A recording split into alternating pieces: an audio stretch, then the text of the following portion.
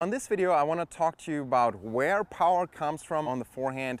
Now, power is all about using the right muscles at the right time and sequencing them correctly. There is what's called the kinetic chain, and power is generated from the ground up and then transferred all the way into the arm and then the racket at the end. So we need to make sure that we coil and uncoil the right muscles in the right sequence. And we're not trying to take huge swings to generate massive power. If you take a look at guys like Roger Federer and Rafael Nadal, you will see that the swing shape is actually very short and compact. They're using their muscles efficiently in order to generate massive power without taking huge swings. And this is very important because as you get better, the speed of the game increases and you have less time. So what we're looking for is a short range of motion with a lot of racket head speed.